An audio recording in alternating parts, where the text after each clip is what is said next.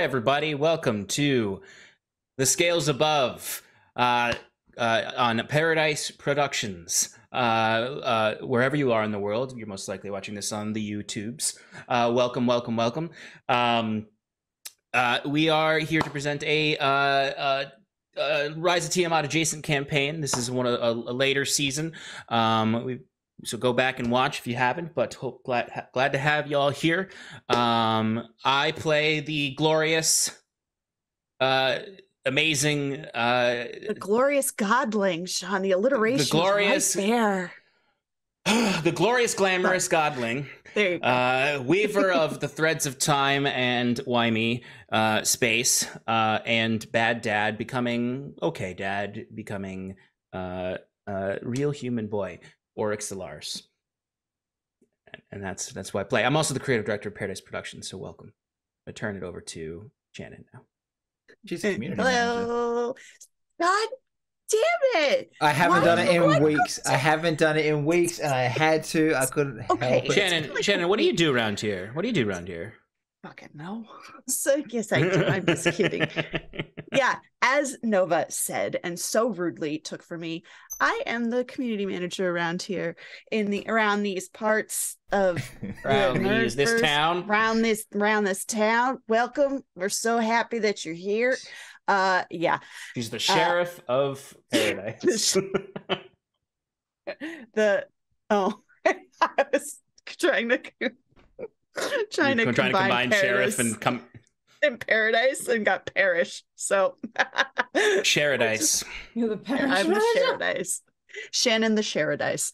Anyway, yes, I'm the community manager. I manage our community and do a lot of interacting with some awesome people in the TTRPG space. I also play our chaos trash panda of a pirate on Mondays on our second campaign of our flagship show, Advantage in Paradise. This campaign is called Adrift in Aldalore, and it's so much fun.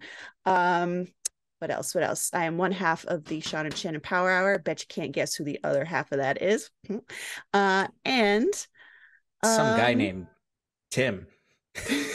Hey, it used to be. Oh my gosh. Oh, the sillies are so contagious. But tonight, this morning, wherever you are in the time zone era, the timeosphere.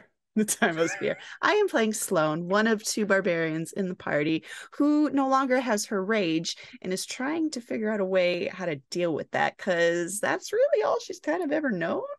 That and her determination to learn how to read by her glorious teacher, the glorious glamorous godling. I got there. There's more to the title. Weaver of timey-wimey. Warwick. Yeah, okay, that's good enough. And I'm gonna throw this piece of paper that's on fire over to Sarah. Hi everybody. I'm Sarah Oshro, whatever. I'm playing our second barbarian, Tig, who is just a flaming ball of fire at this point. She's doing her best to help out. She's a bit of a hot mess. But she means well. And that's the biggest problem about it. But she's cute about it, so it's all okay. Yeah, I'm playing the little Tig. She has rage. She's just, I don't know how you describe it. She's uncomplicated. But yeah, that's basically it. Uncomplicated, doesn't know her own strength. It's like a large lap pet. They don't know they're not a lap pet. So as the pet of the party, I'm going to then pass it over to the DM of the game. Hi, my name is Nova. I'm the DM. Nice to meet you. Anyways, this is my homebrew world. It is also a hot mess at the moment, because everyone keeps trying to blow it up. The party is currently undergoing some interesting trials in a cavern. And to explain what's been going on, I'm going to give this back to Sean. So, take it away, Sean. Hi. So, in simple terms, we're stuck in the recycling bin of the universe, where lost ideas, memories, and gods come to die and slowly disintegrate into material to replenish the rest of the universe. And we're hanging out there because it's also our portable hole goes right there. Because it's no ordinary portable hole, it's an extraordinary portable hole. And this place is called the Cavern of Many Things. And we went through a whole tunnel that it was really sad, and people were mean to us. But we made it out, and now we're in a sunken part of the Feywilds that has gone here with the Winter Court. We've been hanging out with a guy named Ronsur, who is a dick, to me at least, but generally probably a nice guy as far as Fey spirits go.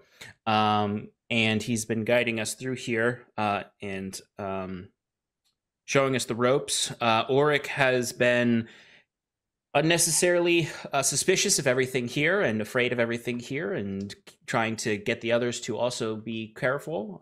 Tig doesn't really need to worry because Tig is of the Fey. Although Auric is partially of the Fey, he was not inherently Fey. The one he's really worried about is Sloane, because Sloane is just one of those humans. And we met. We are gaining an audience before the Winter Queen. We're looking them to basically help us find our way out of here, to move on. And there has been some mishaps here and there. Sloane got a dress that she feels very awkward in. There was a young as in like young in appearance, but several centuries-year-old Fey girl who developed a crush on Sloane and tried to have one-on-one time, and Sloane didn't understand and was subsequently embarrassed the girl and made her angry. And she put a curse on Sloane. And there's other things happened that I'm not quite remembering right now. You're going to Sloane dinner. Sloane is we're going to dinner, but Sloane also got hamster balled because she developed her creme brulee addiction kicked in. And this little Fey spirit is luring her away with creme brulees. And Auric is like, this is the worst thing that could be possibly happening in my mind. So we need to isolate her. So we put her in a wall of force hamster ball. And then Tig just hucked her away from the creamy brulees and the Fey coming after her. And she bounced away into the area, the no-go, as I would call it. A no-go zone where we are not under the protection of Ronsur anymore. And now we're getting ready for dinner and hoping Sloane is okay. Yep. Do you remember the last thing that happened in your bowl, Sloane?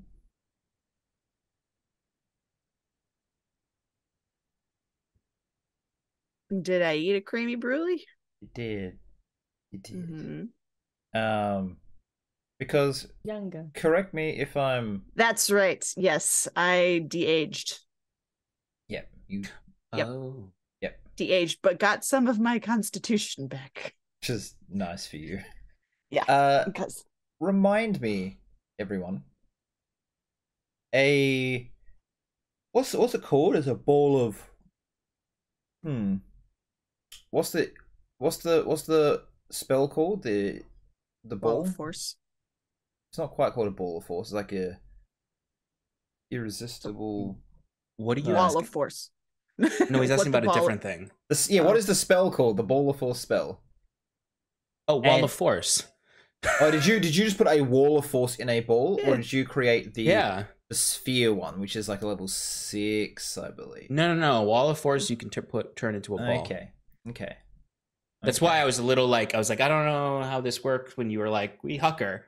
Yeah. Like, I don't know. Okay. Well, that's a DM Rule of cool. fault then, because my brain went to you creating that level 6 sphere one, or maybe even level 5. I don't know my book is right now. There is a sphere one, but it's not a ball like this. There's sphere of invulnerability, I think, is what No, it there's is. is it There is no. thinking Didn't I think we Autoluke's used it in the first? irresistible or some shit like that. Oh, I know what you're resilient sphere. Yes, that's it. Yeah, But no, that's a 4th level spell. No, didn't we use something like that in Paradise Campaign 1? Like the I'm like glad an that unbreakable spear or something. Something unbreakable. Autoluke's resilient sphere, yeah. So that, for some reason, that's what I thought you had done. You probably 100% said the vitriolic sphere? Autoluke's resilient sphere, which is just Yeah. it can't be broken apart from a disintegrate. So yeah, it's a really, really good spell. Oh, you're right. That is the only one that one can roll. That's a 4th level spell. It's not higher level. Yeah, that's what I thought you had done for some reason. So because I'm the DM, basically the way we used it was that spell. yeah. That's why when you use a wall of force, I'm like, oh, interesting. There's something for this in a sphere. Because the thing is, you can make a wall of force into a sphere, but there's nothing in the description that talks about it like moving around. Yeah. So we're going to treat it like this for the time being, but the question is, while nothing can pass through a wall of force or this sphere even, I don't believe, can things be summoned inside them? So we had this conversation a while ago when you were trying to kill Auric.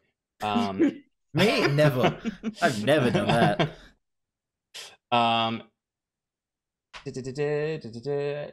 So you can't cast magic out of it. So I'm assuming you can't cast magic into it. Oh, well, let me reread it.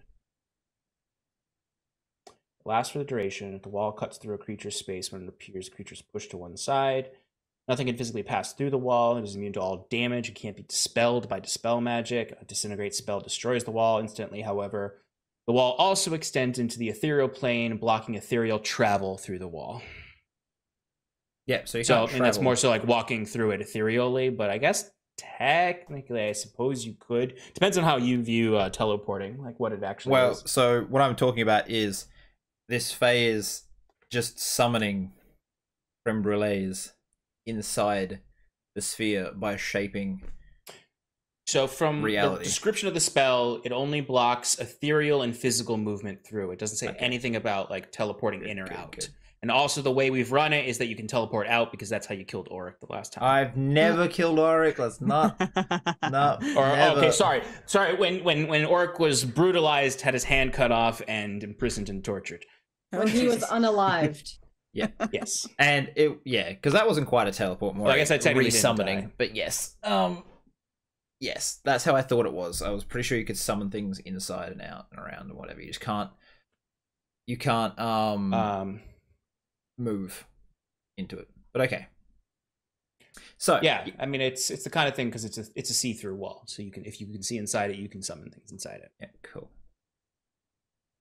So I'm gonna leave you guys exactly there with Mokat sort of, you just hear a giggle and then a little black kitty goes running off through the trees after the ball. And you're both left standing in the forest. This is Tig and Auric. What would you like to do? Tig made a boo-boo.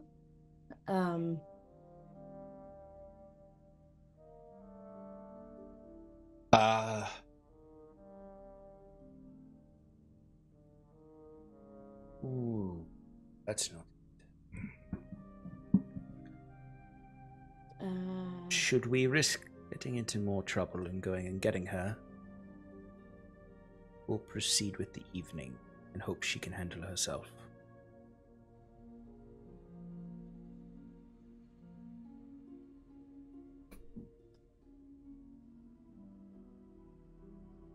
So perhaps I should not seek counsel. we can either... She's left the sphere of support from Ronso, so we're probably already in trouble. Pig not in trouble. You not in trouble. We still in circle, so we're okay. Now that is good logic. You start hearing someone call out, Weaver. Hello? Because you're in the forest and he's in the clearing where you guys are washing your clothes and making yourself presentable. Oh. Yes. We should go meet with him. Tig. What about Sloane? What was even happening with Sloane there? Let's walk and talk. Okay. So, Sloane have a problem with desserts. Her severe sugar addiction. Yeah, what's Tig don't know, okay? Age don't go that way. She's supposed to get bigger and strong, not tiny and tiny. Well, her life force was drained in the last chamber we were in. That's what made her smaller. What? Something had... not even... when Sloane we were fighting... turning into toddler. Wow, no. And as you leave the forest, you hear... I was like, she's done it again. But do you know what's going on? We're your friend. She's way out there. Tig have good throwing arm. So And I forgot. you are the one that made her leave safety. I forgot. I was trying to get her away from the creamy brulees. And I forgot I had strong arms. She was being lured away. She would have been lured out of your protective zone regardless, and we just accidentally reversed it to being out on the other side. I forgot. What has happened since I left? Kitty cat. Sloane took a walk. She returned. And desserts appeared that she has a proclivity towards. And who did she walk with? Kitty cat. She walked. Oh. Okay. Your friend has been fed childhood. Yes. Our god likes to steal. Well, childhood from children. Apparently it's quite sweet.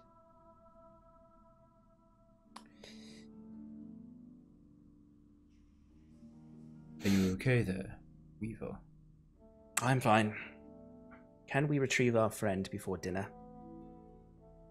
I'll send someone to go fetch her. She may not be as you remember. Can we fix it? She is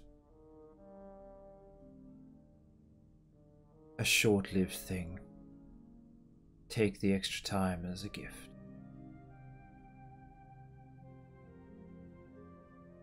What? Well, how old was she when she got here? It's hard to tell with that I don't time. know. 30? 16, 80, 32, 40. This many?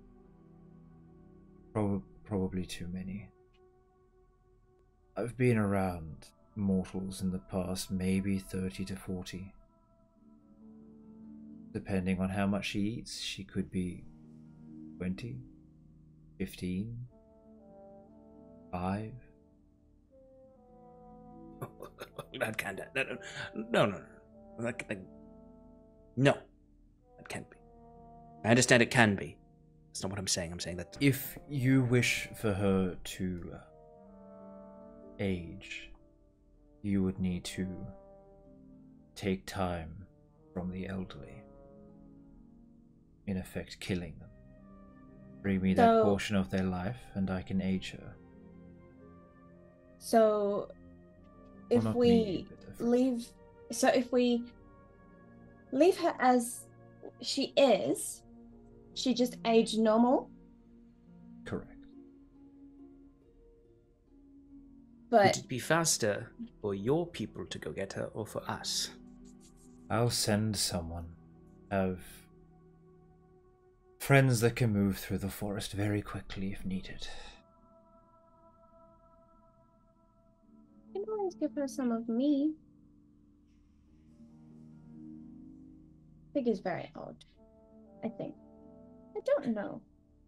Or also, if we have sufficient of these childhood desserts, I could always age her to 30 days till death, and then have her eat as many of these as possible to get her back to whatever she was, 42, 30. How do you age 14? people 30 days from death? He keeps that secret. His You eyes. must do, because Tig not know about it. You have your spell book on you, don't you?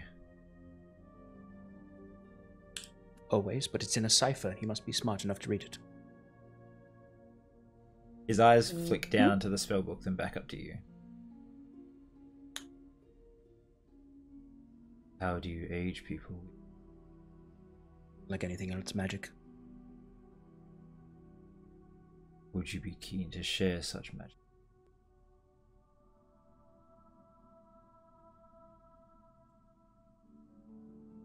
In most situations, no. In nearly all situations, no. But nothing is certain.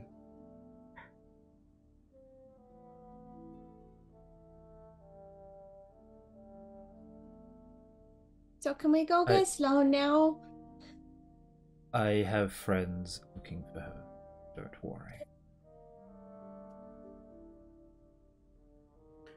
As far as I'm concerned, there is nothing in this place here that you can offer.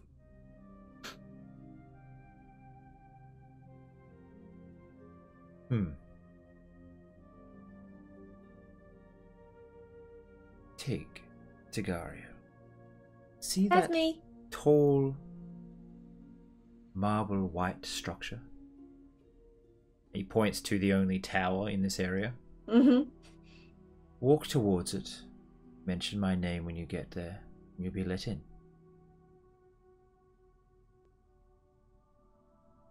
Okay.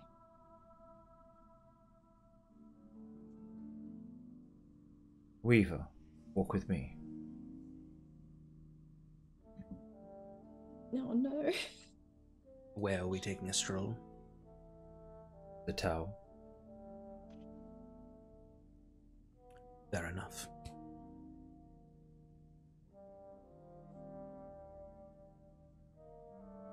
I'd like to see the book, please. That is, not in, as they say, the books. As you're walking, make a perception check. Gladly. 23. You'll notice that you're walking, but the surroundings don't change. It's like you're walking on the spot. You are moving, but nothing else is. Well, I knew a shaman who could do the reverse of this a long time ago. You say we have nothing to offer, but you don't know what we know. I have been. I'm sure there's quite a lot you know. I don't like it here. It does something to me. Petulance comes out that I'm not a fan of. You. Elves have always been petulant. But more so here, today at least, for me. You were going to use a spell that aged someone 30 days till death. Such spells are not so easily trifled. I understand the gravity of said spell. I understand it perfectly. I have suffered its aftermaths and understanding. I've seen what it does, and I know the precariousness of it. So why would you not trust me, Weaver? Because I barely trust myself with it.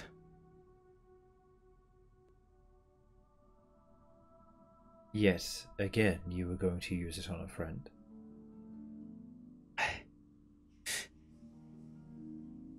When you spend so much time with mortals, so closely, for over a year, you begin to develop some of their habits, such as sarcasm, or throwing out stupid ideas. Well, it was incredibly stupid. You really think I was going to do that? The problem is, tiny godling, your words have weight. Things you say reverberate and stamp themselves onto the universe. Be careful.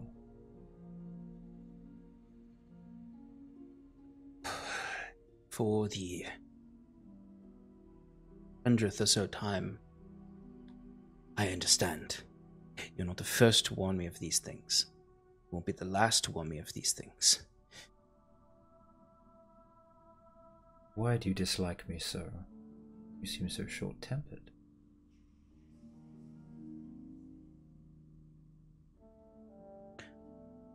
This place reminds me of things I don't like about myself.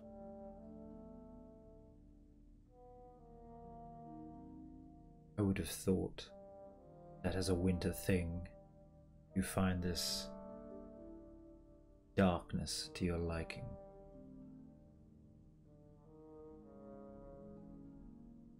Oh, well, every day I, like any of my kind, especially those who have sought terrible things in those darknesses, have a healthy fear of that which enraptures our mind. And that peace, oh yes, as I know its comfort and what comfort it could bring me here. And I refuse it. You understand that you'd have to give up that book to leave. Then I will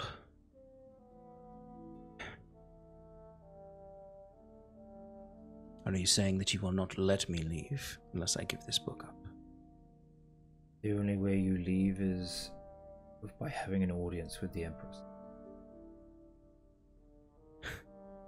And she would not let, and I would not let, a weapon of such power in her presence.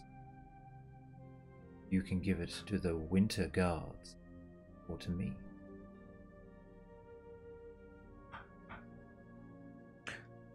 Well, I do not mind leaving myself of such powers to appear before your Empress. I insist that you are not to meddle.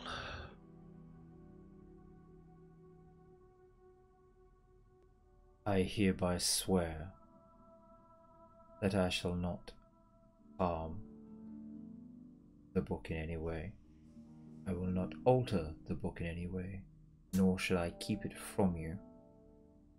You may ask for it once you have left my lady's presence, and it will be returned to you in the hour. This I swear.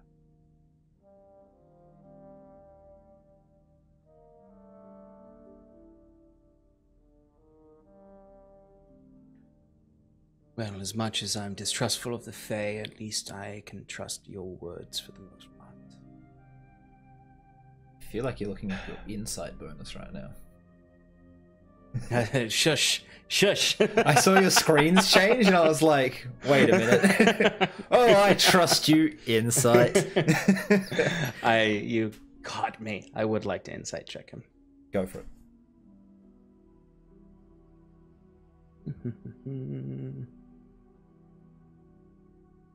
Ugh. I am going to.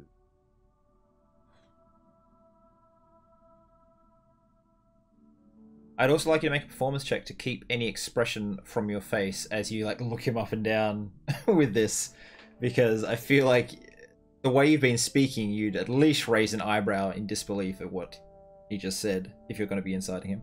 I don't even want to roll that. I'm gonna say he can. Like I'm not like, oh yeah, I rolled bad anyway. Got an 11, but I'm gonna say like I would have. There was no world where he wasn't gonna suspect that I'm all equally suspicious of him. My insight was not super high, and I just realized I don't have any chronal shifts to shift it, so I'm just gonna go with it because I forgot we haven't done a long rest in 1,000 years. So that is a 15. Okay. You say you believe me, but I see doubt. I am Fae of the Bright Courts. Here because I believe my lady was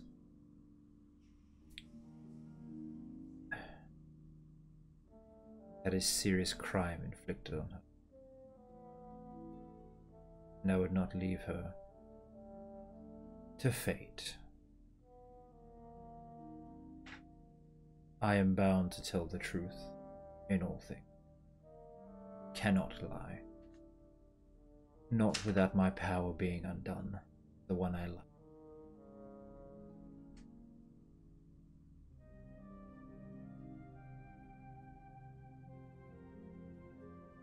Do you still doubt?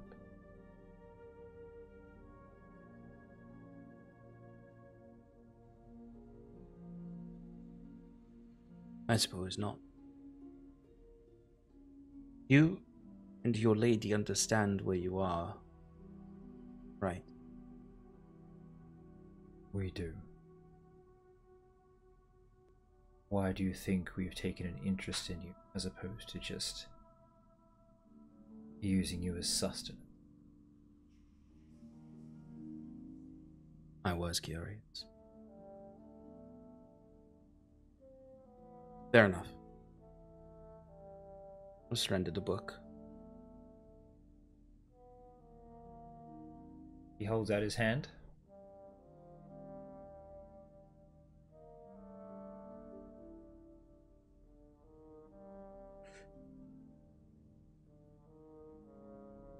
Would you allow me one portion? What is it? It's a binding upon the book. I believe you, but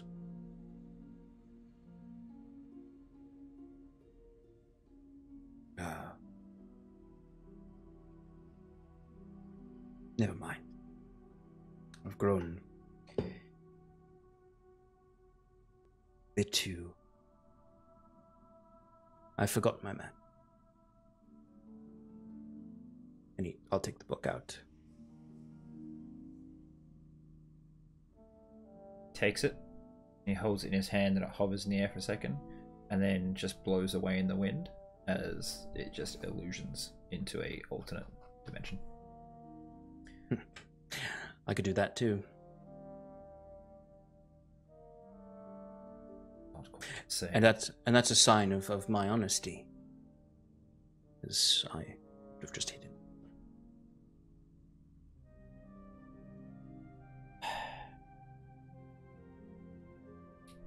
Very well. Shall we continue? I suppose. Will you be taking all manner of potential artifact off of us? I shall, but yours was the dangerous to start with. Hmm. Knowledge is power, Weaver.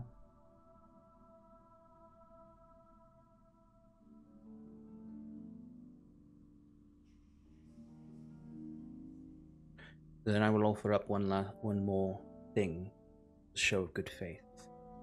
I will put the staff to him, hand him the staff.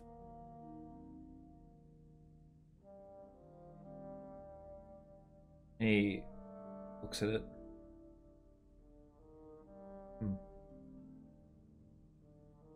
Do you intend this to be a symbol of your office? Yes. At some point. And what do you wish your office to be? Speak honestly.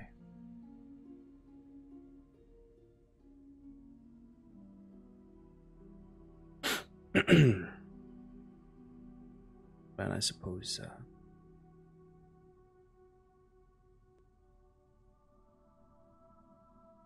based on the small worship I've received, and I suppose based on my own personal wishes or endeavors, an argument for fate, an argument for records of some sort, ordering, based on promises I've made. That last one seems prompt or desired by others.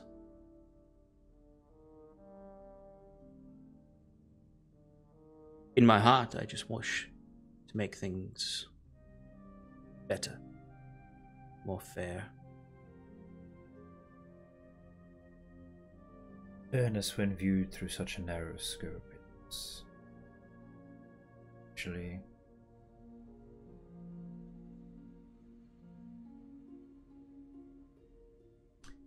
blind. Law. Yes. Anyways, your dinner awaits. Sure, the Lord of Ceremonies has sat your guest, and I have been informed that your errant friend is in attendance.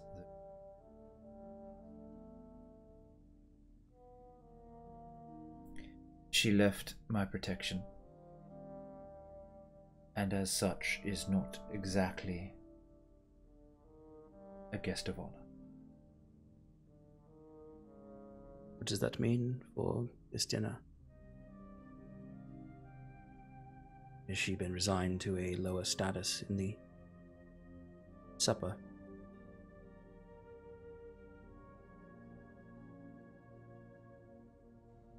Do right by the lady, myself, and I will work towards her. Oh, I see.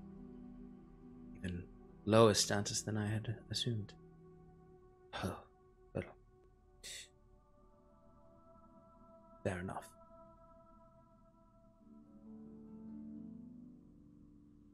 Well, now we'll straighten out the attire I've created and look at him, say,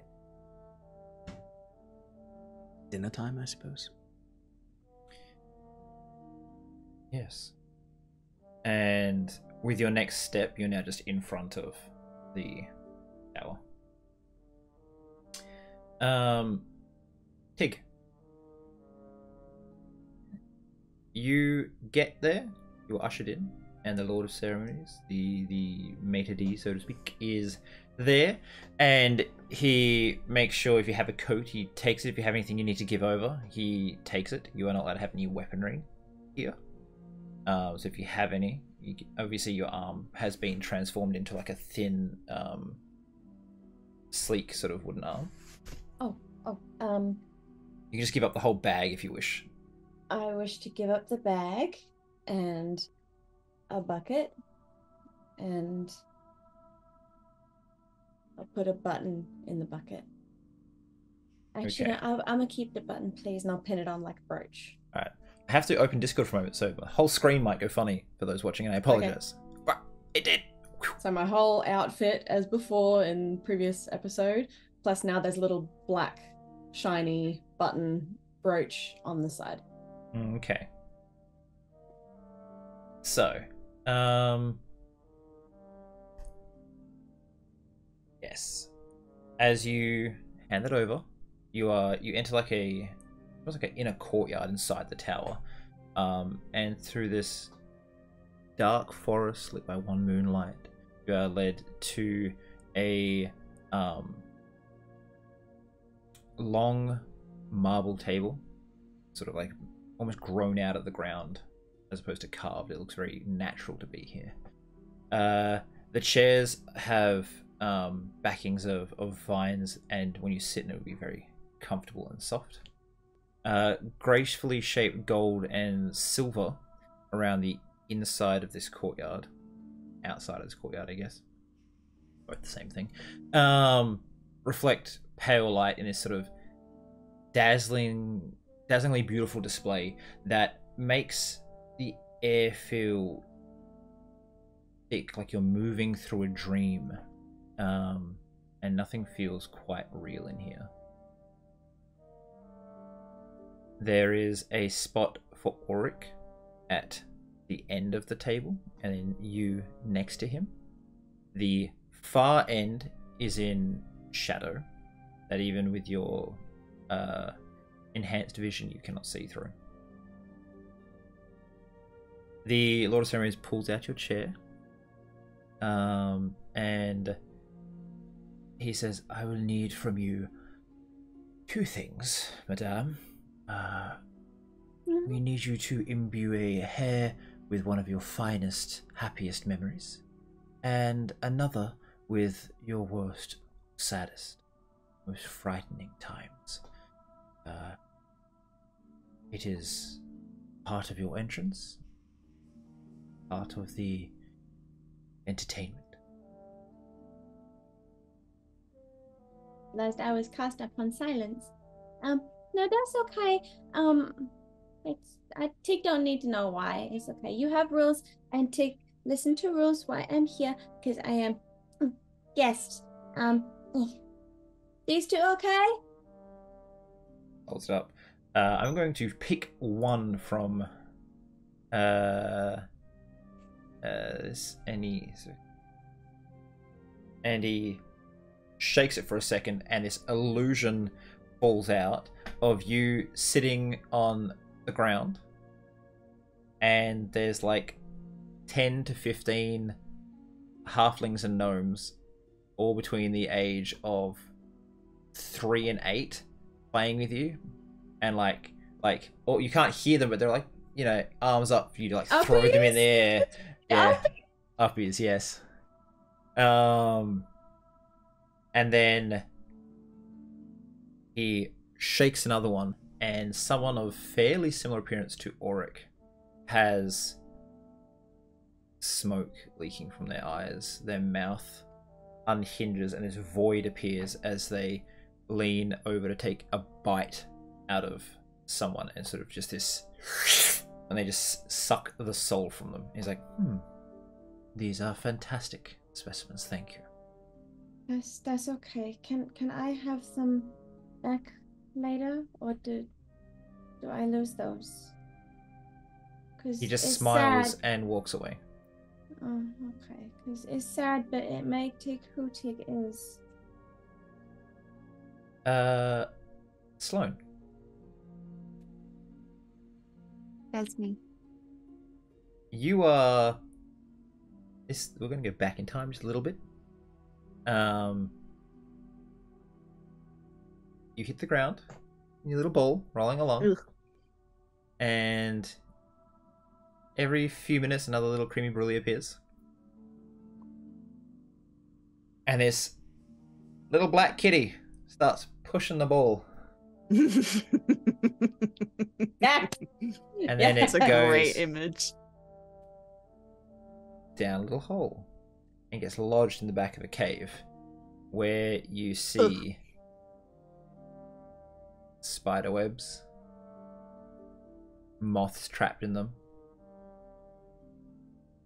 2 or 3 skeletons picked clean on the floor. Humanoid. I'll I just had something funny in my brain, sorry. I'll have just stuffed a creme brulee in my mouth, but I'll like take it back out. Okay. Just kind of hold it and look around. You see Having coming at it. Sorry, go ahead. That's alright. You see in the darkness, you hear this meow, and then these just 2 glowing cat eyes appear about 10 feet in front of you. Where am I? The eyes sort of move. It's so dark you don't really see this black cat, just the eyes sort of move to the size of Cox's head. Does not answer my question. Why is it so dark? Where are my friends? Who are you? There's a small skittering sound around you. And what looks to be a small swarm of spiders start pulling the webbing around the orb, covering it. No, that's okay. No, it's dark enough. No. Yeah, fluttering of wings outside. And the cat... And then it goes outside and you hear this little voice. No! No! No, I wanna! Fine! And... a little group of hummingbirds come in and pick off the spider web. And with effort, push you out of the cave. Can I help? You are being slowly lifted into the air at this point. Oh, okay. One of them hacks the wall of force, and it becomes a ball of shaped crystal with you inside. And you can hear music playing. Happening. You are heading towards this tall marble structure. And as you descend, the birds pick clean the rest of this thing. You are placed in a small, like little round shape on a stage next to a tall harp and a lute next to it. There is a small sort of like drum there as well. And the lute and the harp have no strings.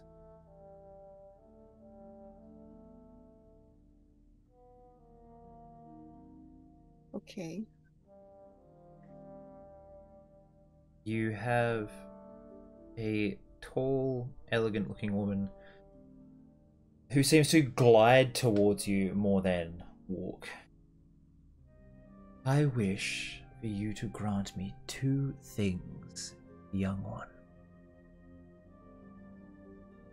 Me? Yes, you. I think there has been a mistake. I don't have magic.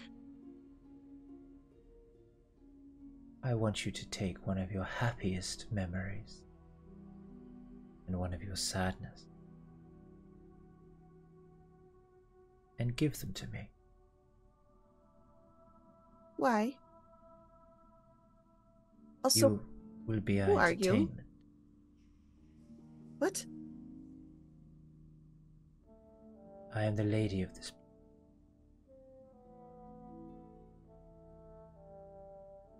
Oh.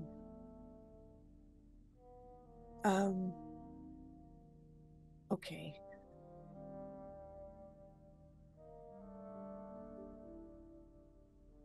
You can either And I grant just- me one of each, or I could take them all. I find No. it's best you get to choose. Do I have to give them to you? You do. Why? Do you feel you're in a situation to ask these questions? Perhaps it's best if you just play along.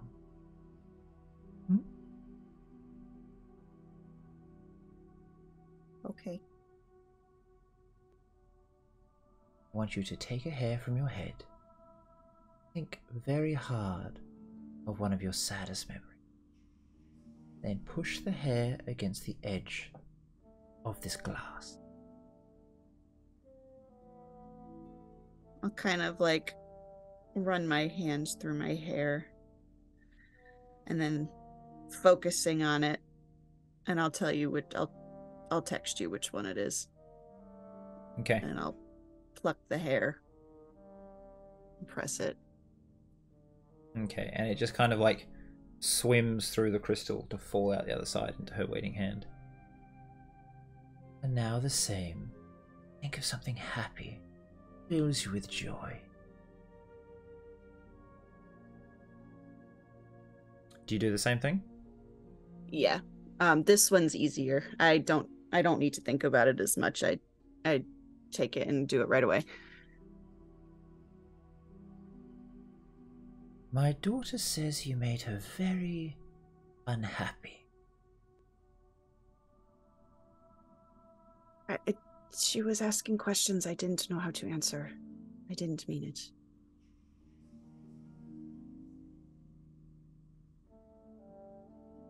I think we mean everything we do. Would it help if I apologized? Perhaps. And asked to start again? But actions speak louder than words. So tonight you will be our entertainment. And you watch as she takes your 2 hairs of memory and she strings the harp with 2 of them. Two strings on the harp with it. You look young and full of vigor. That dress is very pretty. Thank you. Let's see how the night plays out for you. And she just sort of glides backwards away, and the shadow just around her, and she disappears. Can I see like anything else besides like around the room besides the harp and the lute and this glass sphere? No, but after about 5 minutes, you hear Tig talking to someone. Do I see her? Nope. Oh. When you came down, I'd say you probably had to see the table, the entrance, the, Lord of Ceremonies, that. You didn't see any other guests, but you kind of got an idea of the shape of this place. It's like a long rectangular area. It's, the floor is this very lush grass. There is a large sort of oak chair throne. It was very hard to make out the shape of it as you came down from the top. And then the back wall by the stage is tall trees, oak trees. All meant to give a feeling of being alive, forests, elegance, and long-livedness, longevity. Cool. Okay. So, as you enter the area, Weaver, and Sir looks to you. The Lord of Ceremonies is busy. Apparently he's dealing with Tig's dinner order. Oh, you may have some trouble sourcing her persuasions. The kitchens are confused. Did she ask for fingers? You don't ask for things here.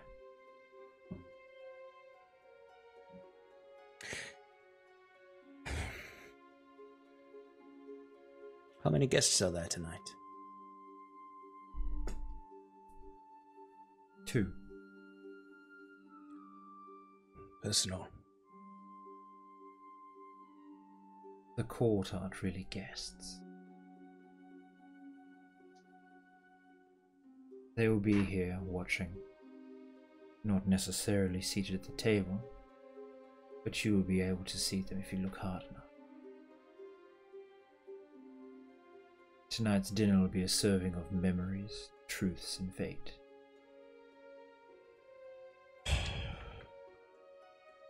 Before you sit, Delightful.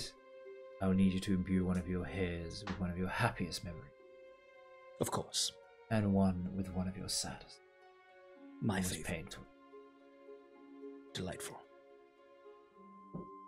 Do you have something in mind already?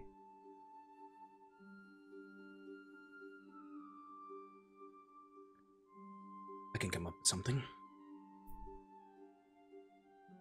I find these things easier if you give them willingly.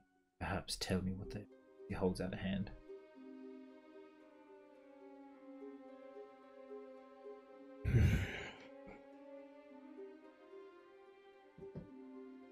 I know you do not like it here, whether that is these caverns or just this corner of this one, but you will do well building relations, making allies. I am trying to build a rapport here.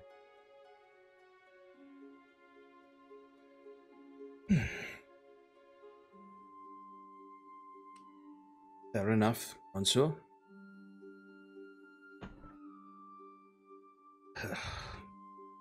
I have to pluck hair too, or mine Yeah. just like bleh. You pluck a hair. And I see. You would see.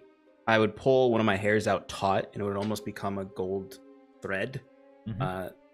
as it would pluck it off, and as I let it go, it would gently fall into his hand, and the gold shimmer would sort of go away, and we would have it for the happy memory. Which is? What illusion does he see as it falls? So the illusion, and when these illusions are they just sort of like this ghostly illusion around you, or is it okay? Generally just a small illusion around the hair.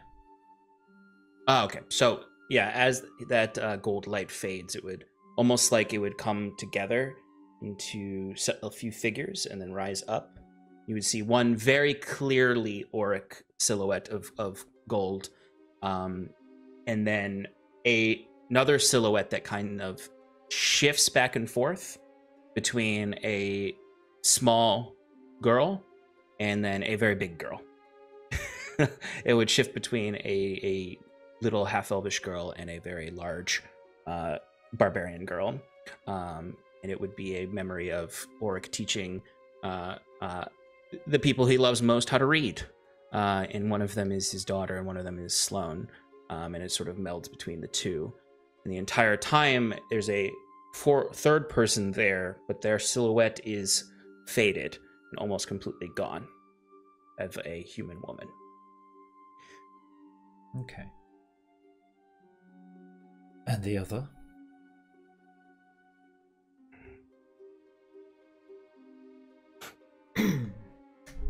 Oric would extract another one. I would extract another one, and this one would have a silver light to it. And I would let that drop into his hands, which, again, the silhouettes would come up, and you would see a frantic, pleading, weeping Oric on his knees, hands and knees, with Sloane. Who else was there? Oh my god, my brain is forgetting everything. Pretty sure it was Sloane. It was everyone. Because Nia was inside Yeah. the warehouse. Okay, so it's Sloane and Tig wrapping their arms around him as he's holding his hand out, holding a jar. There's a jar on the ground as he's just killed Saros. The dead body of Saros is there, and his memories were all returned, or his soul was returned to him in this moment, and the crushing weight of all of his experiences over the time of losing his soul, hitting me all at once, was the worst feeling he's ever experienced in his entire existence. These shall do. And he just sort of blows them away, and they head off down the length of this table. You are to be seated at the end here.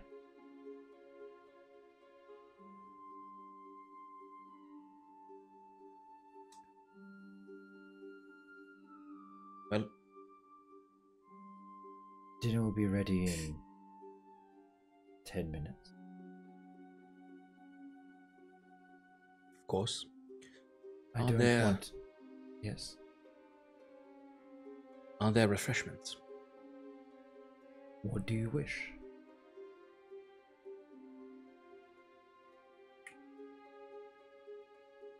What does the house suggest?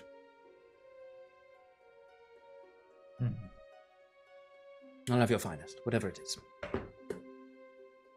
First, spirits or wine? Wine. I've seen what the spirits have done to some of my comrades, and it is, make it quite irresponsible. Are you weary from your travels? Most.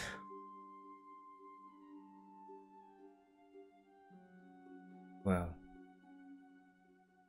I think what would pair well with dinner for you, a good berry wine fortified with the soul of a druid.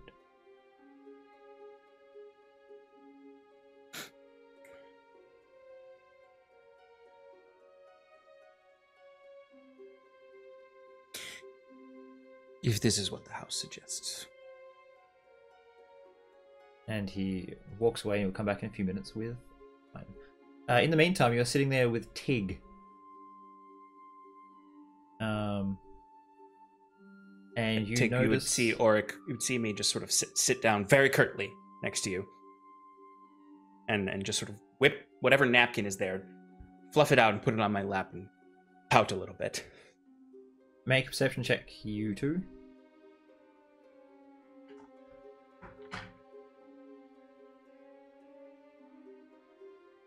Another 23.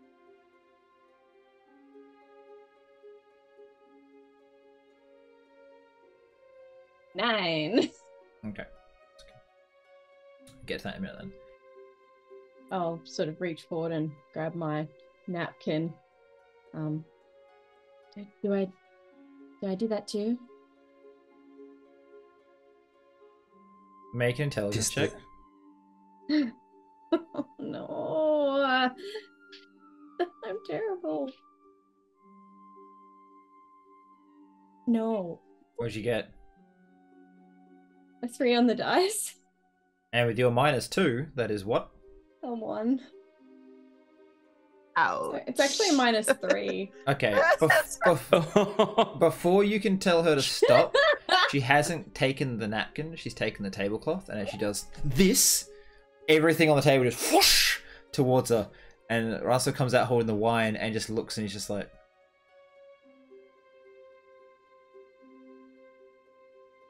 "Your wine, sir." And he will sip some. This is going to be an interesting night. All the silverware, all the glasses, like the crystal wine glasses, everything is just piled around you. Dick? I'm Orc start will- trying to like put it back. I will cast mending on anything that broke with this. I'm just gonna get the pile of glass in bits and just drop it in front of you. Just And some ethereal spiders will come and put them back together with ethereal webs. I wouldn't do that here, Weaver, unless you wish to offend. Fair enough, I'll stop. squash a Pull it spider. out. The Lord It of disappears. Ceremonies will this. And as he walks away, this tall, very thin, like sort of freakishly, like Slender Man looking dude comes, Stretched. walking out in a long black suit where the coat of it reaches the floor and is in tatters and shredded. He is barefoot with dirty feet, and the bottom of his pants are all looking muddy and torn as well. He is wearing he has a cloak and hood up, and he has a plague doctor mask. And he sits there and scrapes a chunk of dirt out of the ground. The plague mask, where it's like stitched together, stretches open, and he slides this dirt in. And you see it sort of like clack like a beak for a second. And then he spits into the air this clod of chewed dirt, and it sort of unfolds a new tablecloth, silverware, glass. And as it hits the ground, there's these small popping noises as all the silverware and glass that was broken and ruined disappears. He swings his head towards you. Please don't do that again.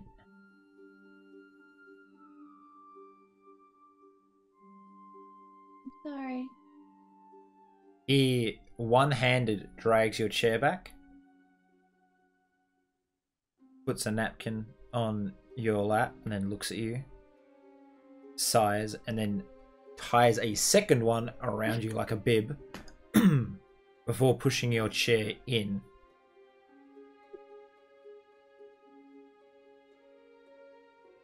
Very small. We appreciate your hospitality and understanding. Just nods to you. Dinner will be here momentarily. I'm certain it will be delightful. And he moves away. There's a at the head of the table, and the shadow pulls back until just this glowing face appears. It appears glowing more because of the contrast between light and dark, and it is the most stunningly beautiful female face you have ever seen. Any of you trying to make any sort of charisma checks or saves will be at disadvantage, just because you're in the presence of the Empress of the Winter Court. It's a good thing Tig's charisma is so high in this place. Yeah, so I'd be rolling normal, won't I? Yay! Small fires alight, and those reflected gold and silvers catch and focus the light towards a crystal sphere. There is a large Drider playing a harp. There is a small Sverfneblin playing on the drum, and is Fatalfa playing the lute. And you need to make a charisma save, please, Sloane. Uh-oh. Also disadvantage. Uh-huh. While that's happening, Auric will lean over. I'll lean over to Tig and be like, just do what I do. Yes. Yeah, cool. You really think that's a good idea?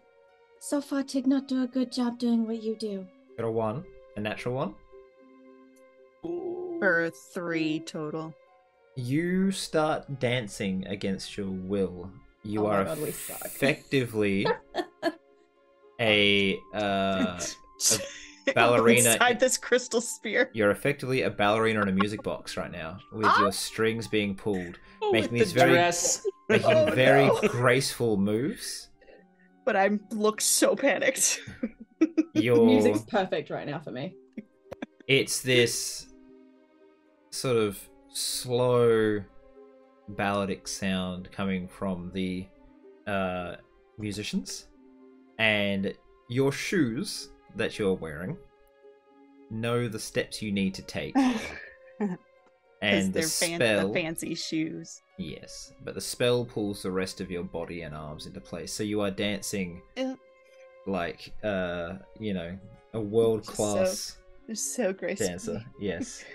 Which is great because Shannon never took ballet, so this is really interesting.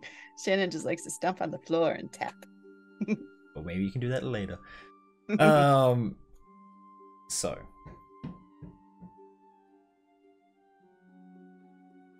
Weaver,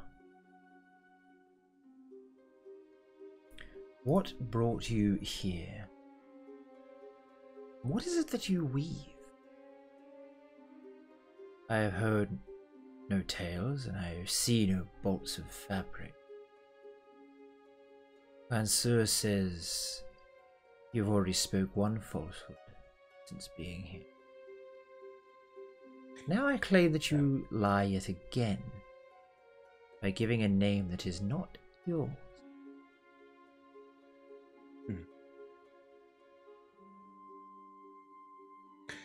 A name I was given by my first worship. And you would give such a gift freely?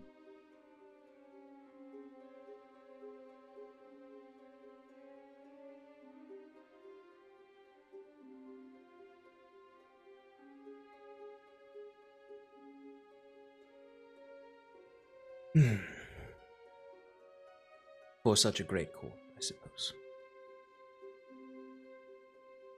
Then I say you did not lie, and I take your name, Weaver, along with all worship it bestows.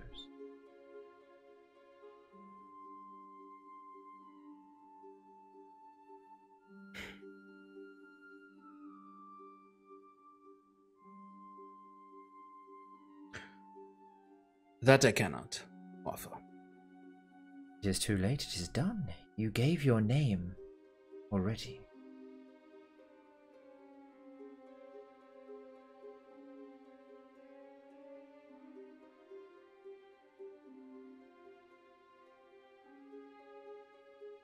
I suppose I am at your mercy, Empress. Well, you have come here looking for something, and perhaps I could be the one to grant it, give it. Maybe I'll need more in return than your first worshipper in name. Don't know how far this spreads yet. Maybe do me enough favor and I could return it. What should I call you now that I am the Weaver and you are nothing? Or will you in fact be nothing and fall away into this cosmic end? Well, I suppose this trash heap is the fate of us all if I'm not able to escape this place. You may call me Auric. Auric. A lovely name. What brings you here, Auric Solaris?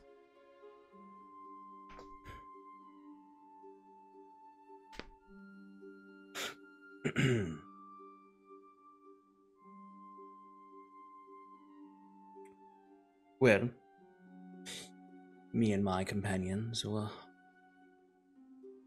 in the most dire of situations, seeking refuge, sanctuary, protection, fast route away from that which sought our end.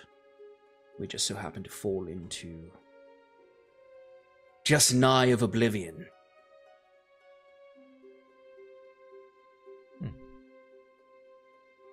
And as the music plays its melancholy sounds, you see illusions of oryx stalk through the hall, courtyard, I should say, towards the crystal and start yelling at Sloane how stupid she is. Make a wisdom save, Sloane. You're having a really bad day. And this is just a straight roll, right? Mm-hmm.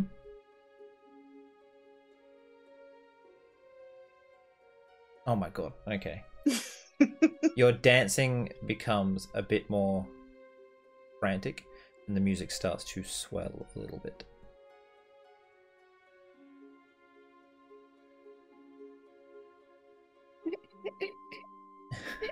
Do you like the entertainment, Auric?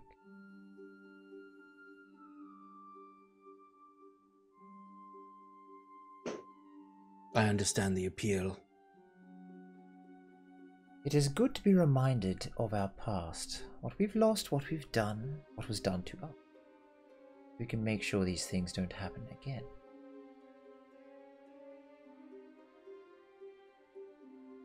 A plate is slid in front of you. It looks like a shadowy morass that is also meat.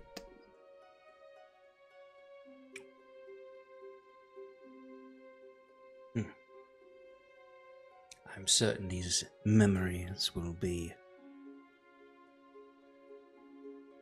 filling. I hope so. Before you start, I should ask that everyone at this table make a promise. A toast, an oath.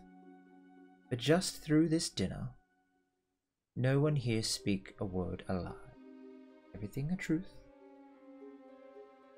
By doing so, you will feel more fulfilled, more refreshed than you ever have. Speak a lie, and you feel empty. Maybe too weak to go on. This will be a... And she waves a hand, and you see this thread connect from her and so to you two. There's a small glowing ball that is almost touching both your chests. This is the balance of power in this room currently. Speak truths, will be centered.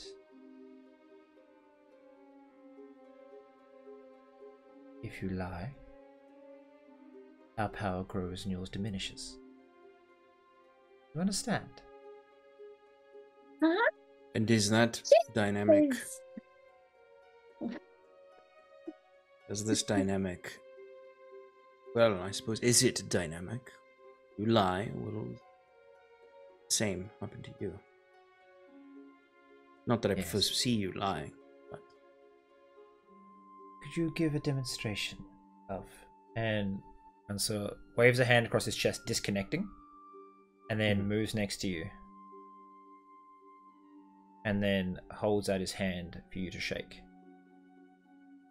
I will shake. And he winces as he says, I am of the Winter Court. For the next 2 rounds, you are level 20 in all classes. What?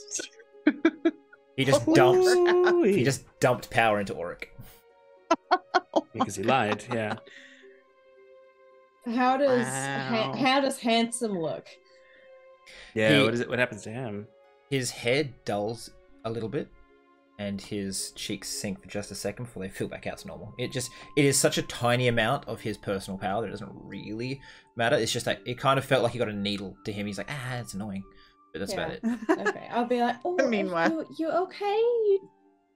You need a hand to walk back? There's you a- okay? Just shakes his head. There's a reason that they have survived here comfortably, and it's because it's going to take a long time for the universe to digest them.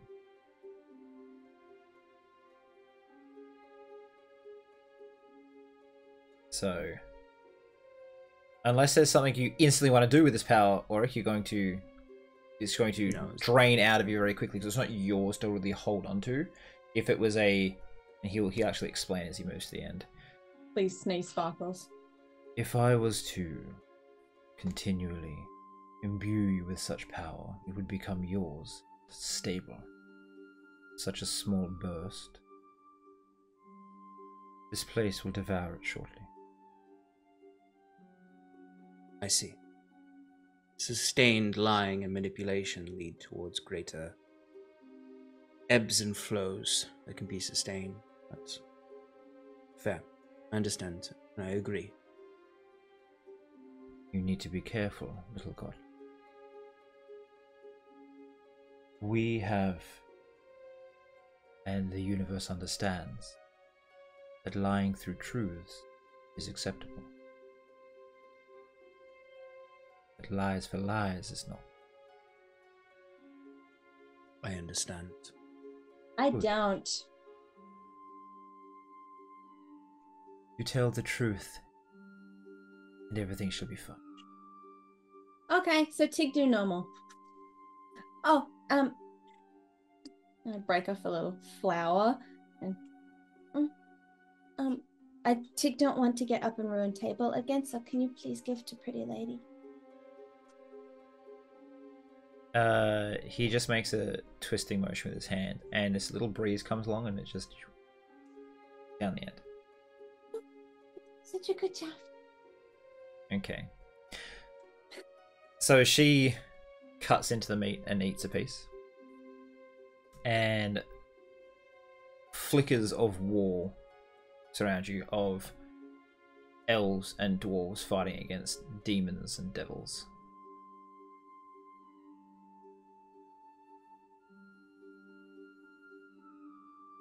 Rook will follow. I will follow suit, given that the host of the evening has begun eating. Oric will cut into his meat. It's the same for you. You just more solidify this. It's the same.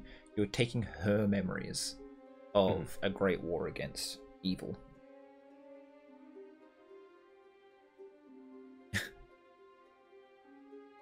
And is the war going on in like a cave or something, or is this out?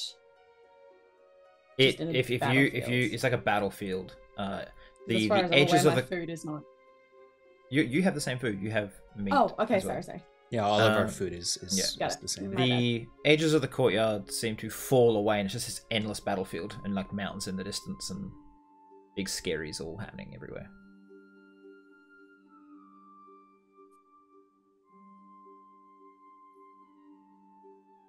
Using a knife and fork. Gods, Tig, let me cut your meat for you. Thank you. I'll just stab them both into the meat. And I will like a parent, cut like 5 to 10 pieces of meat ready there for Tig, and I say, let me know if you're ready for more. Thank you. Sloane. Hmm. Is there anything you wish to do? Anything you wish to say to these oryx that are berating you?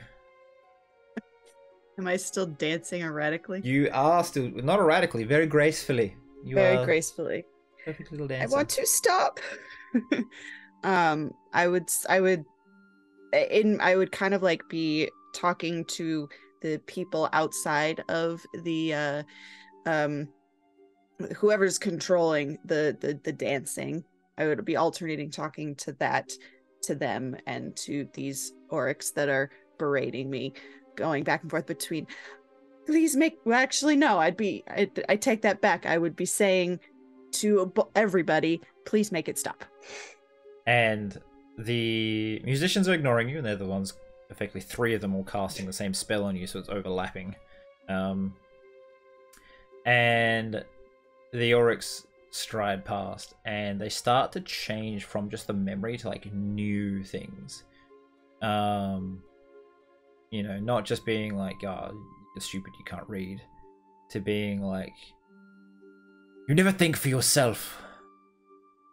Why can't you just do the right thing? As they're strolling past you, and it's just building and building and building.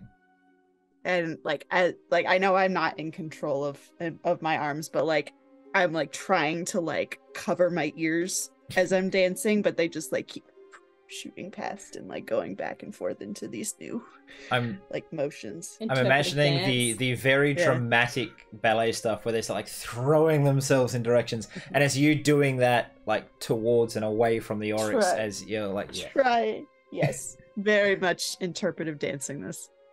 I love it. Oric, what is it you wish from your time here, apart from a quick passage through the world? What is it you need? What can I do for you? As her face seems to like loom out of the shadow, but not actually come any further out. It just kind of like gets to her neck, but it.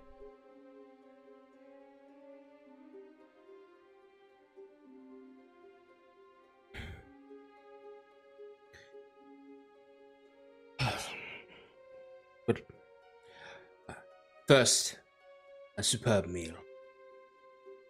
A perfect accountants. A glorious visage to consume. I am very glad you've enjoyed the first of the 9 courses. 9. A mighty number.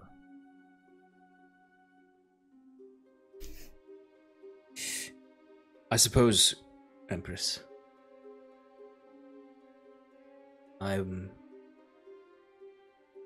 uncertain what I want from you, given that I suppose I did not expect to meet you today, see you today.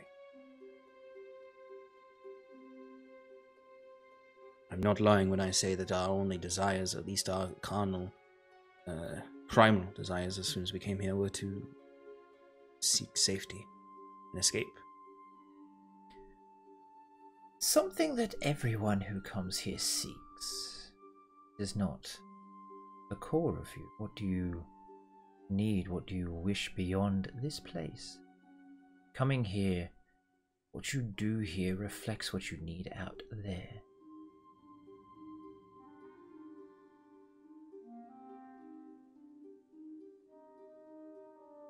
You are a godling.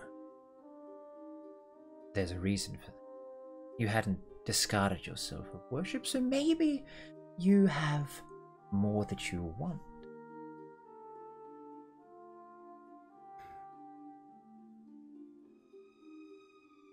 I suppose that is part of the problem. Their want never satisfies. I suppose what is given never satisfies, and that is what has led me into many a trouble.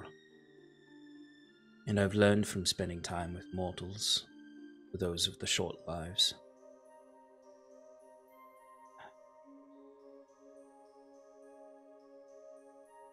that there's more that you can do.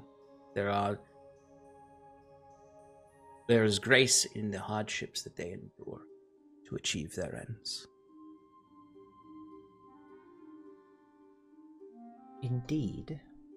Why do you think mortal worship is so important? Why do you think it grants such power? Human gods wrestled power from elves, archfey. They have created demons and devils.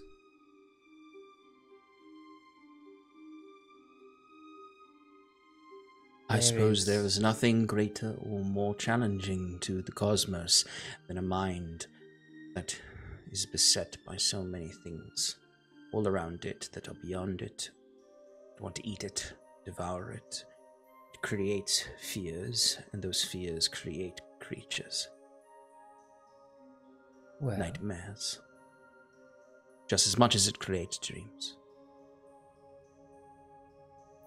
you wish out of this place, so here is my first lesson to you, child.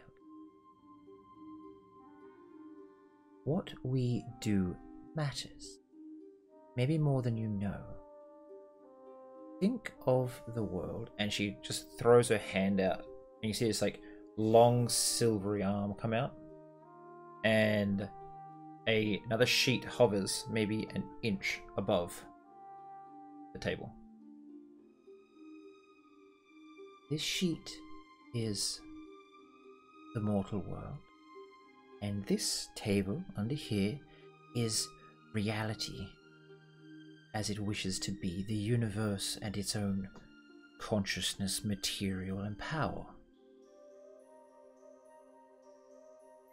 When you do something that catches attention, and there's a whistle, and then a loud ringing thud and screech as a nail falls from the sky and embeds in the marble table, pinning the sheet to the table. The rest of it is still, so it's like now like this, and it just kind of nails in, nails out.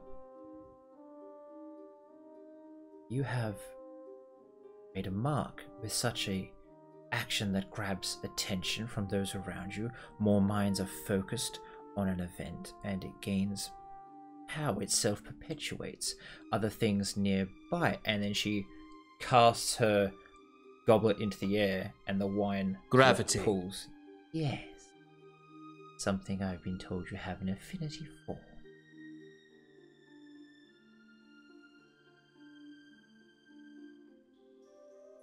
You need... I would stand up and kind of walk closer to this demonstration. Or if it's right in front of me on the table, I would stand up to lean closer to it. Yeah, you can if you wish. Food off his plate. Yeah. Try it. Off his plate, it doesn't taste as good.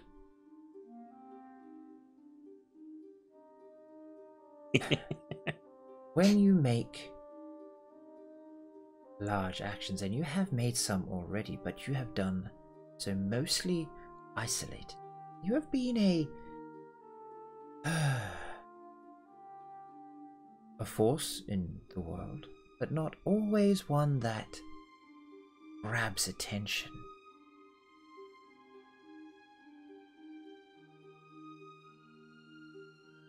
Do you still wish to change everything?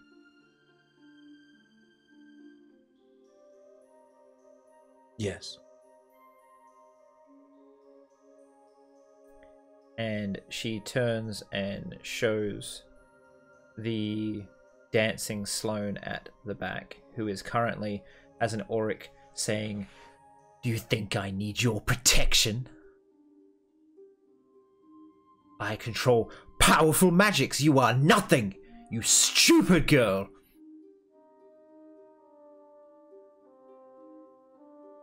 No, I don't think they got my voice quite right. Yeah, look, I'm... Shut up, Sean. Give him a little credit. I was sitting Million there. Oryx. I didn't want to like do too close to you because I realized it sounded fairly close to Rancil, and I was like, no, I have to make it That's a true, little that's true. different. So yes, no. That was less of an actual jab at you and more of actually what I think Oric would think in that moment, regardless of how accurate it is. Currently, we have our entertainment dancing. She's being affected by these memories. They are creating an impression on her.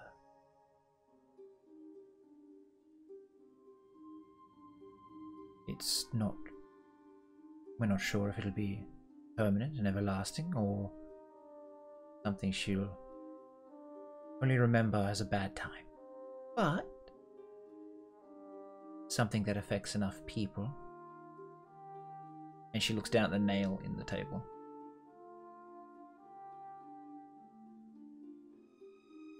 You understand? Of course. Your life, Auric, and she creates a pulling motion, and this silver thread erupts from your chest and lays out across the table, and these nails just down. They're bigger or smaller depending on the size of the event. So there's a tiny pin. I believe here you left your daughter for the first time. But here you taught her to read.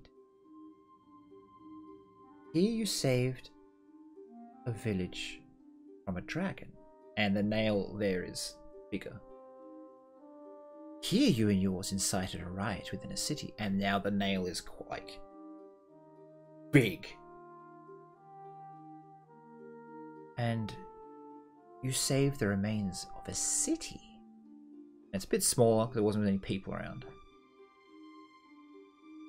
But, and she pours the wine and it flows down. It's like, you've created the river of your life. And it will branch out into others. And she waves her hand across. These streams come out to create lakes and effectively like almost a circulatory system of the people you've affected, good or ill, big or small. Each person creates their own, while those with power create oceans, especially when they're connected with other people of power. So, what is it you wish? Do you wish to create oceans, Oric?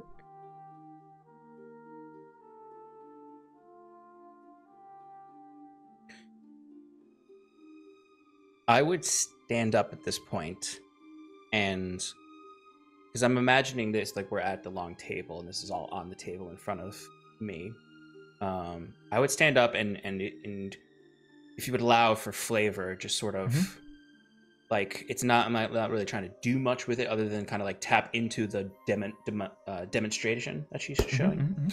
So Oric would kind of like grab the string at his chest and pull it out a little bit more and kind of like walk around the table towards more to the other side and kind of like pulls the string along almost like a tassel attached to him, and then hold it up and look to her and like kind of like thumb it and pull it to just demonstrate. And this is all not meant to be like affecting anything, just demonstrate turning that one string into several.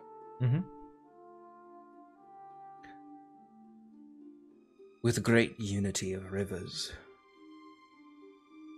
that I have felt, rush of water, so cosmic and large. Undoubtedly, it will settle into vast waters.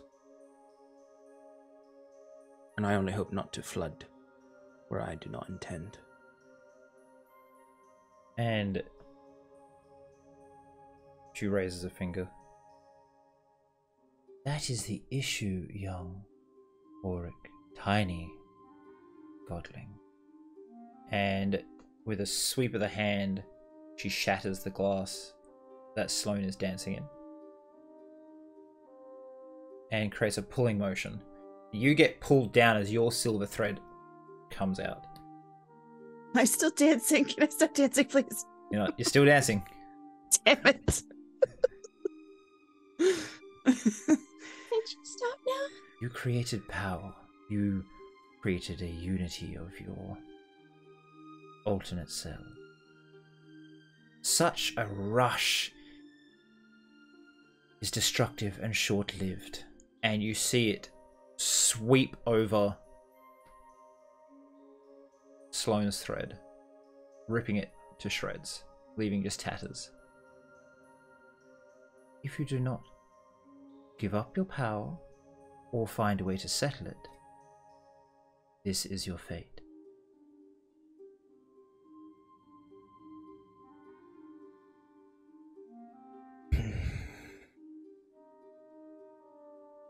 Oric, I would perhaps, because he doesn't like the answer. No insight checks necessary for anyone. There's a small pout on his face as he would just start to kind of walk along the table and absentmindedly starts just counting. I just start counting the moments, the little nails, and I'm walking back towards Sloane now, counting the nails still. This all correlates quite well with my universal theories on souls and currency or such and whatnot. And then I would stop at Sloane. Take it from someone that knows, Auric. As she says knows, the dancing stops and the music stops. Fall to my knees. I'm crying. You do not want your actions, your power, your deals to drag everyone you know and your people into chaos and death. And she stands up and steps out of the shadows. The upper body of an amazingly beautiful woman, and the lower body, spider. I saw that. Do you know my name?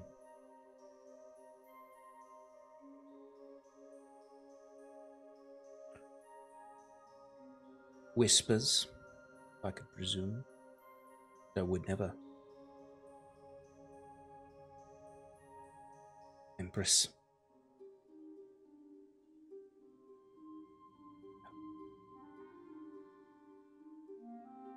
I look at Teg, seeing the hand. The Lady of Spiders? We've been somewhere once when there was the Lady of Spiders, and we're told not to disturb her. Very wise, Tigarian.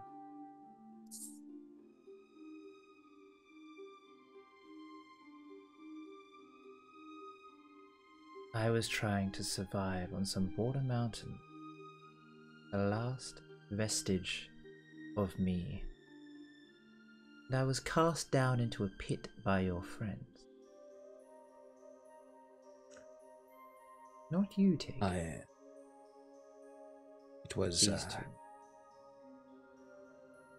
But that was me when I was bound to certain rules as my place in the cosmos. Now I am here, and no rules apply but those that I give this place. So, Auric, should we let bygones be bygones and continue our meal?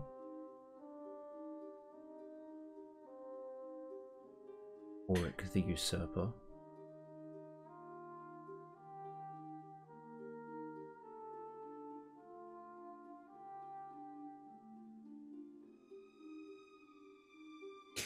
I suppose.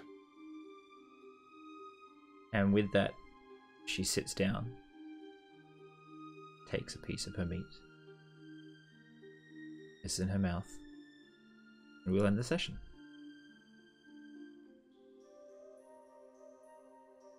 I'm sorry you didn't get to do much, Shannon, but I didn't expect you to be here. Then Sean was busy last week, so this is what we got. That's okay. That's okay. I enjoyed the story. Every now and then we all have a backseat session, but I just had we all seem to enjoy it. Yeah, I had a front seat session a couple sessions ago, so it was fine, totally fine. Okay. So I hope everyone enjoyed this session. It was a lot of talky, and it was not a lot of action stuff, and there's a lot of magic and lots of descriptions of things, but I hope you all had fun. I would love to hear everyone's favorite moments from themselves and others. I know that you, Shannon, might not have a whole lot that you did, but I'm sure you could think of something that you liked. Sure. Should we start with you, Shannon? Sure. Yeah. Tell us your favorites and who you are. Let's see. Okay. I'll do favorites first, then I'll tell you. Then I'll tell you who I am. Again, wait. We didn't do this last time because it was silly to do it in a YouTube video. To do who are you at the end, because people don't tune into the end of YouTube videos. So we won't do that. We'll just be like, okay. Favorite I thought you were gonna take it. I'm Shannon. I'm still the community manager of Paradise. Boring, but I have to say it. Okay, bye. Good job. Yeah, you got it. Let's see. Favorite for Tig. Your comedic timing on when the Empress asked, "Do you understand?" and Oric was like, "Yeah," and you're like, "I don't." Like, your comedic timing was just, mwah. It was beautiful. Just excellent work. Thank you. Sean, as always, I so enjoy your descriptions of your abilities. You're so good at it. You are a real life bard, and I just love listening to you just describe and create these beautiful scenes. So well done. Nova, loved the way that you used everybody's happy and sad memories, and I thought they were really unique to everybody. And it was a really cool story piece. So yay. For myself, let's see. I liked my interpretive dancing. I don't know. I don't know. I it's more of like an internal thing. Like as this was all happening, I was kind of like portraying what I was doing in my head. I didn't really explain it a lot, but I was thinking about it, and I liked what I was thinking. So, good job, brain. I don't know. Somebody else go. Good job. Thank you. Yeah, I kind of wanted to end with the reveal of who that person was, but then I realized that Sarah didn't know who it was. I was like, I'll have to explain this for just a second. So, I feel like I ruined my ending. That's fine. All right, anyways, Sean, you're next. I'm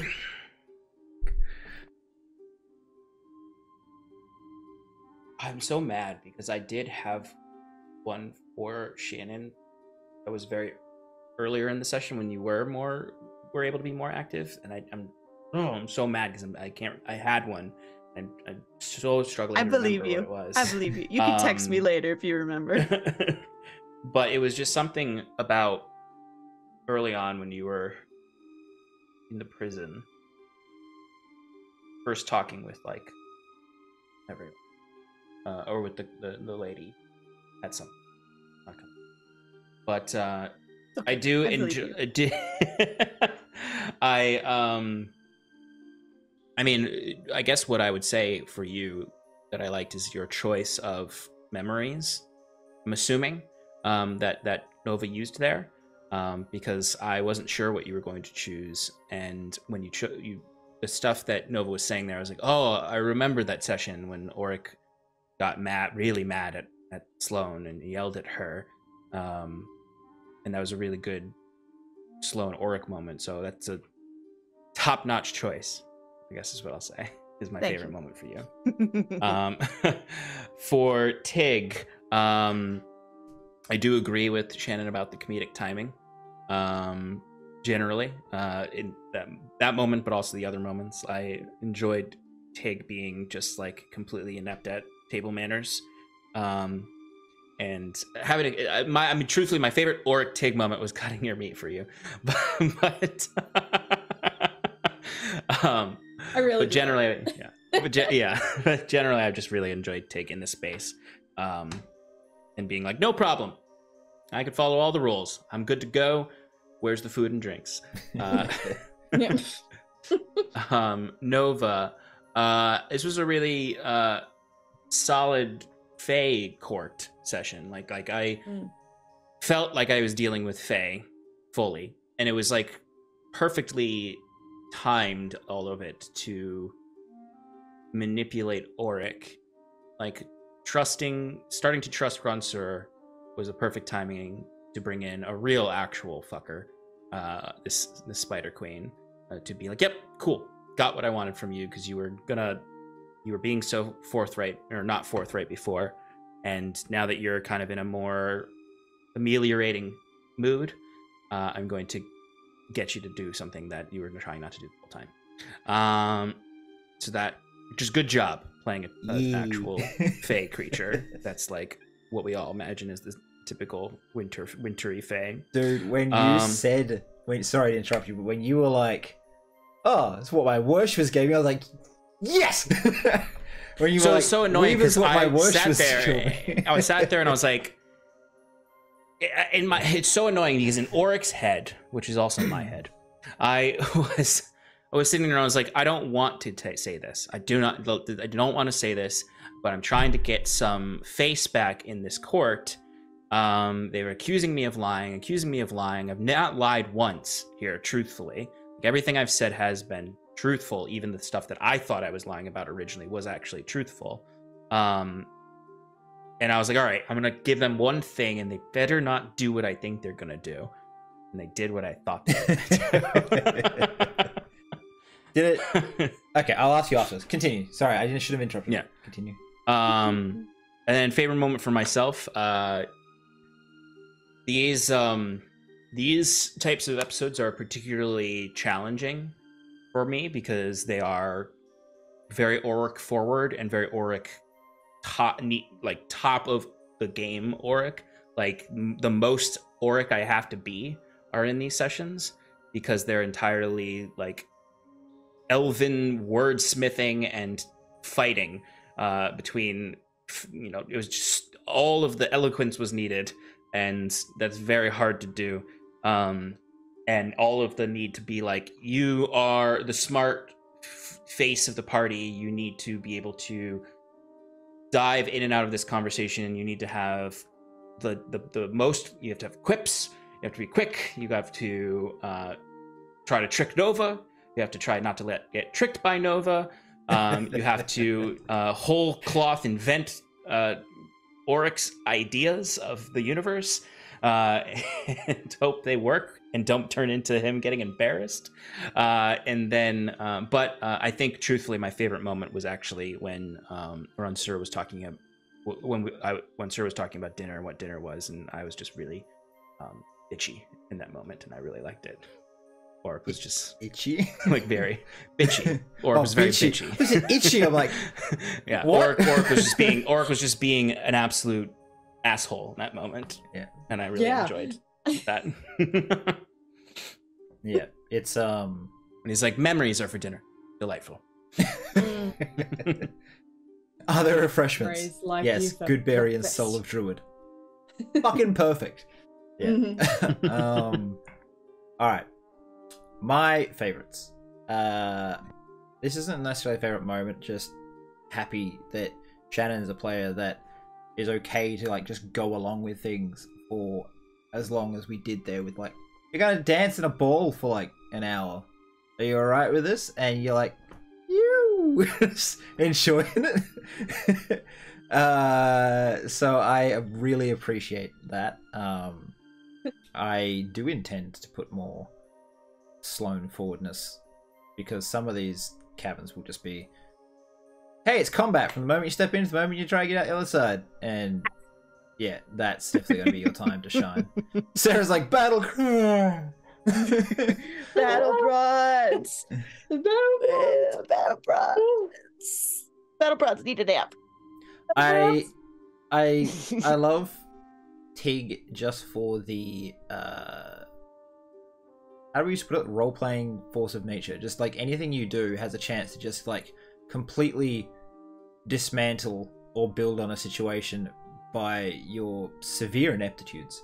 So when you're like, I will just do the thing that Auric did and put a little cloth down, and I'm like, I've seen this happen in places before where someone's like, I'm gonna grab the cloth, and they're not paying attention, they pull a tablecloth. I'm like, she seems like the type, let's see how this goes. And then and then you're like, can't control nature, so it's gonna happen eventually. She just lets you do a lot, and then you play along with that really well. So I was really, really happy with that. Again, as they said, your comedic timing was good. Everyone understand? Nope. So that was good. And then Sean, I very much enjoy doing the talky talk in character with you, because you are always trying to like push ideas or get information or hide something, and it creates this nice back in Fourth, it makes me think of the time where the two dads were having a conversation about things, and it was just, yeah, it's really, really good to do that. So I'm glad you engaged with the characters as much as you did. Thank you.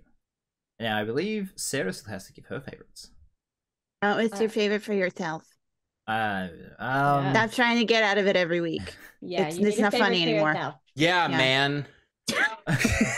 Thanks, Sean. Wow. Yes, join the crew. I'll bully you into being nice to yourself. Peer pressure. Do it. Jesus Christ. Do it now. Take up smoking. Now, faster. Self compliment. I think I did good this session with being face stuffs. Damn Happy? right. I'll take it. Yeah, I'll take that. Baby steps. I actually forgot I had to do one for me. All right, I just finished up you guys, and that was it. Sarah, go. Nova, your descriptive language in setting the scene and the flow in the Fae was. Thank you. It was beautiful. It was really well done, and I liked how you had the interaction with the Spider Queen and Auric with the nails on the table and sort of like laying out the string of his life. That was top tier. Like, just I really enjoyed just visualizing that, and I was like, oh, I was very tempted to go, but I was like, no.